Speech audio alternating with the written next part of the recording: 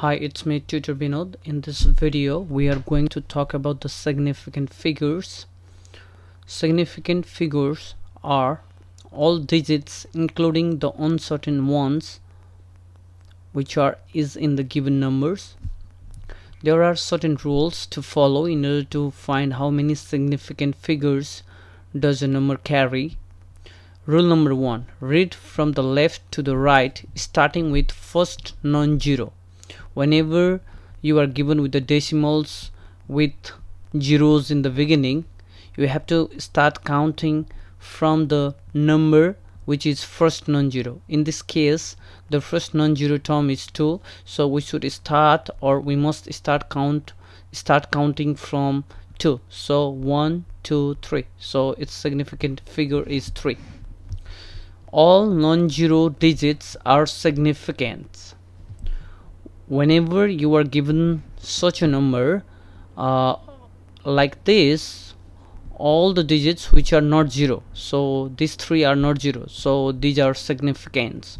Zeros between non-zeros digits are significant. Whenever there is 0 between two non-zero, it's significant. So we have 1, 2, 3, 4, 5, 6, 7, 8 significant figure in this case. Zeros at the beginning are never significant. If you are given the zeros in the beginning of the non-zero terms, they are not significant. In this case, there are 3 zeros before the non-zero digit.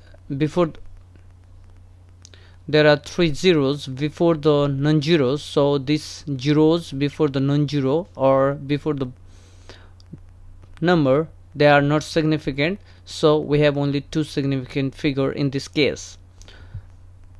The fifth rule is zeros at the end are significant only if a number contains a decimal point. So if a number contains a decimal point, the zeros at the last will count. So in this example, there is a decimal point over here, so these 2 zeros also count. Therefore our significant figure is 1, 2, 3, 4 significant figure. But the problem arises when you have the exponent or the scientific notation kind of terms. So in this kind of scientific notation, you just ignore the exponent term and focus on the earlier number and follow the same rule as we would follow above. So in this case, we have point over here or decimal over here. Zeros after decimal will count, so we have 1, 2, 3 significant figure, whereas in this case we have put one more 0 at the last of this number. Since we have the decimal sign over here, zeros after the decimal will count, so we have 4 significant figure, as you can see here. Similarly, if we have added another 0, since the zeros after decimal will count, so we have 5 significant figures. In this way, we can find the significant figures of the given numbers. This is very important for the examination point of view. Now let us see about the unit conversion. Let me make you familiar with few SI units or standard units. The length is measured in meters, also denoted by m. Mass is measured in kilogram, kg. Temperature is measured in Kelvin, K. Luminous intensity is measured in candela, CD. Time is measured in second, S. Amount of substance is measured in mole, which will come in later chapters. Electric current is measured in ampere, A. So before converting the unit to another unit, we should know the conversion factor. Conversion factor consists of a factor or the fraction which contains 2 kind of unit, but both the quantity are same, just different in units. So it's equal when you say 1000 meter and 1 kilometer. they both are equal. The only thing is one is in kilometer, one is in meter.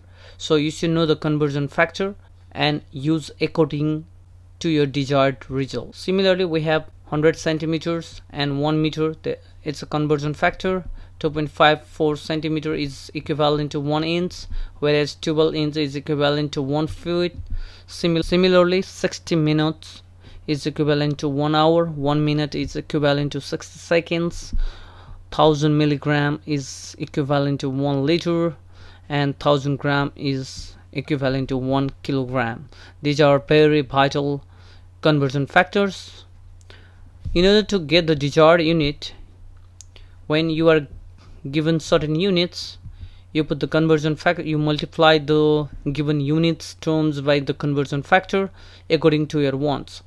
The desired unit in the conversion factor must be on the numerator side, whereas the denominator part should be of the given unit, so that your given units are cancelled and it will give us the desired unit. This is how we convert units.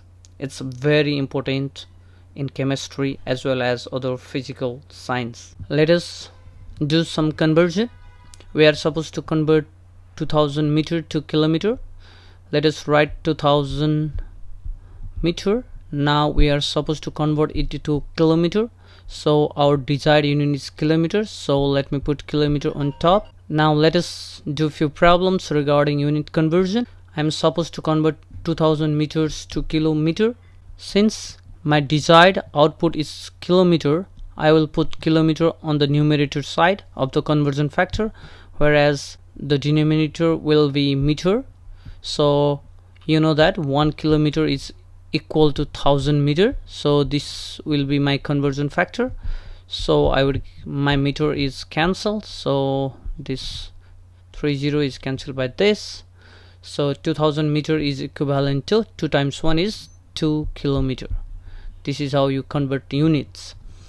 Now let us convert 2 liters to milliliter. So the question gives me 2 liters, but I have to put conversion factor in such a way that I can have milliliter on the desired output. So I put milliliter on the top, whereas I put liter on the denominator side. So what's the conversion factor between milliliter and liter? We know that 1000 milliliter is equivalent to 1 liter, so my liter is gone. So it's 2000 milliliter. This is how you convert liters to milliliters. Now let us do relatively tougher problem. We are supposed to convert 2 years into seconds. It seems challenging, but believe me, it's not.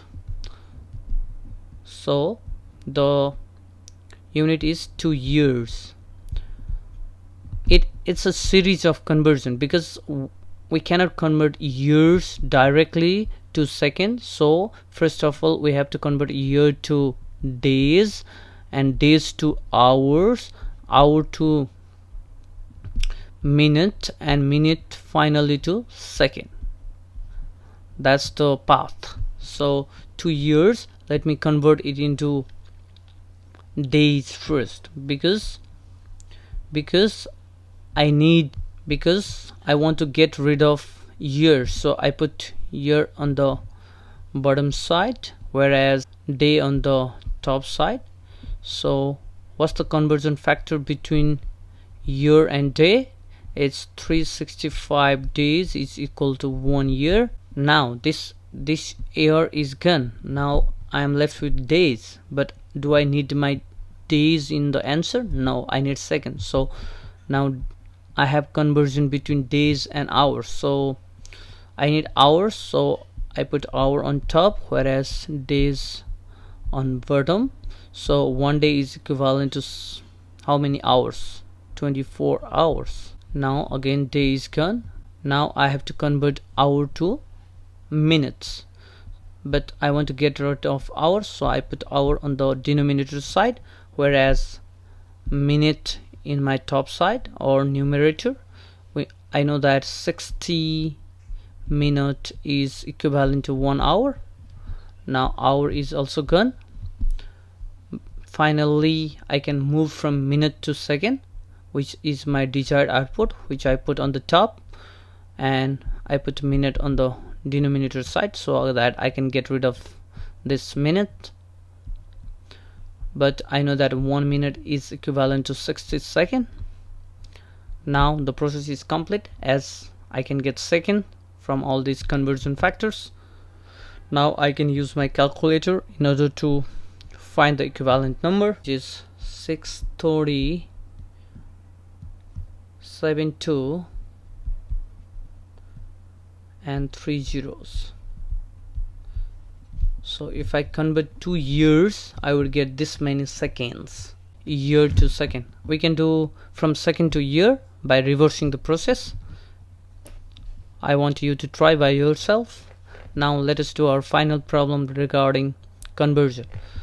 Sometimes you are given the speed or this kind of units, which might seem tougher, but it is not, because we are given as 2 meter per second. So let us do part by part. How can you convert meter to kilometer? 2 meter to kilometer. As I need kilometer, I would put conversion factor in such a way that I have kilometer on top, whereas I have meter on bottom. I know that 1 kilometer is equivalent to 1000 meter. So my answer would be 2 over 1000. It's 2 into 10 to the power minus 3 kilometer. Similarly, if I want to convert 1 second to hour, I would first convert second to minute, because I have the conversion factor of second to minute, which is easier. As I need minute, I put minute on top, whereas I put second on bottom, as we know that 60 seconds is equal to 1 minute, but eventually I want hour, and I have the minute versus hour conversion factor. As I need hour, I put hour on top. I do not need minutes, so I put minute on bottom. So 60 minutes is equivalent to 1 hour. So this will give me 1 over 60 times 60. So 60 times 60 is 3600. 2.7 into 10 to the power negative 4. This will be in hour. Now 2 meter per second to kilometer per hour, as 2 meter is equivalent to 2 into 10 to the power negative 3 kilometer, and 1 second is equivalent to 2.72, in fact 2.78 times 10 to the power negative 4. So if I divide 2 times 10 to the power negative 3 over 2.78 into 10 to the power negative 4, I would get 7.19 kilometer per hour. 7.19 kilometer per hour. So that's how we do this kind of problem. I hope this video helps you understand significant figure and unit conversion. Also, if you have not yet subscribed my channel, I humbly request you to do so that you can never miss my future updates. Stay safe and healthy. Thank you.